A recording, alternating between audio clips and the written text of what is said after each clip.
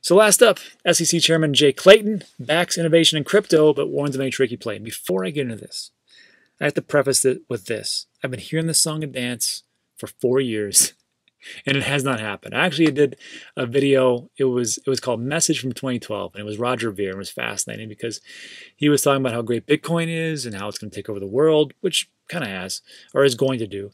But what he talked about there was like, you know what? That ETF is right around the corner. And I had to laugh because I'm like, psh, even back then, 8 years ago.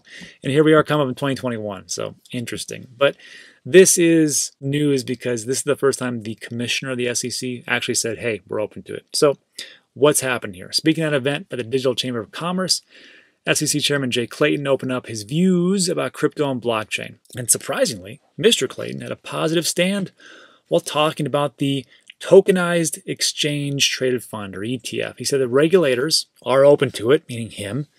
However, he passed the onus onto the crypto community to create an efficient way to tokenize the ETF product. He would be open to facilitate it if the crypto community has a strong position. So interesting. So he's basically saying, hey, I'm gonna give this off to you guys, and if it screws up, I'm gonna give it on you. Maybe that's not it. It really falls in the SEC. They are the regulators. So we'll see what happens. But I was kind of thinking about this, and I was like, why now? Why is the commissioner going, yeah, we can do this right now?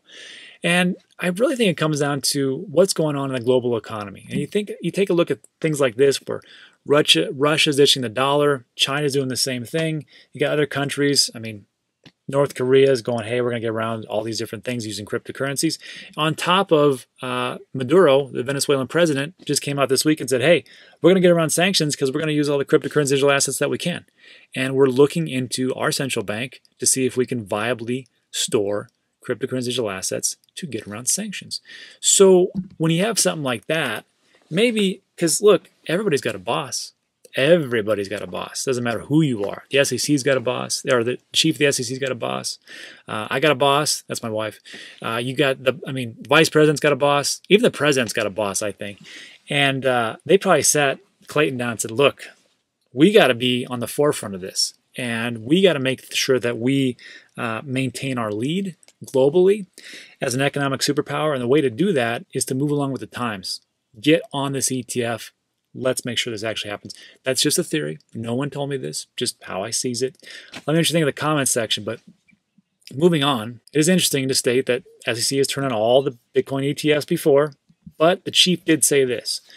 One of the problems that we had was we got off on the wrong foot in this innovation. There was the theory that because it was so efficient, because it could have so much promise, we could toss aside some of those principles of responsibility and transparency. I think now 3 years later, 4 years, we're in a much better spot. And yeah, I mean, we are. Well, it's like we just talked about. All the different rails that have been put in, the infrastructure, the businesses that are involved, the big institutional players. I mean, this is not 2017. This isn't 2010. This isn't 2015. This isn't 2017 of the bull run. We've actually got more than vaporware and white papers that just promised everything and delivered nothing. So I think this is actually a good play, and I expect big things. But honestly, between me and you, it's just me and you. I don't think this is going to happen. Not for a while. Just me. Because I've heard it for so long. Lastly, Mr. Clayton didn't fail to give a subtle hint that the SEC won't be taking it easy. He added that when you're throwing a financial vehicle in the market, don't try to trick the regulator saying the function is payments.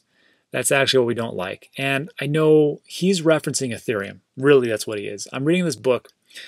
It's called The Infinite Machine, and it is the history of the Ethereum Foundation and how Vitalik created Ethereum, how it went through the Ethereum mafia, how they got it to market, and how they did things. And one of the things that they did is in Switzerland, they hired a bunch of a group of lawyers, and they said, hey, how do we get this approved? And they said, well, can you say that the gas is the payment part? Yeah, we can do that. Well, just do that. And that's pretty much how they did it. So I think it's a different time. I think they're a little bit more savvy about what to look for. And again, if it happens, fantastic. I'm just not going to hold my breath. But let me know what you think in the comments section. But that's all I got for today. Lastly, random shout out days. So thanks everybody for signing up for Digital Asset News. Really appreciate it. So let me just say thanks and a shout out to Tavi Makanu. I probably nailed it. Book Up Travel, Chelsea, McShane. Who else we got? Jamie Watson. Crow247, Sam Vasquez, Carlos Gomez, Eric Mitko, Johnny Bitcoin, and Dreamer, as well as, hey, my man All Right Soft. He's been around for a while.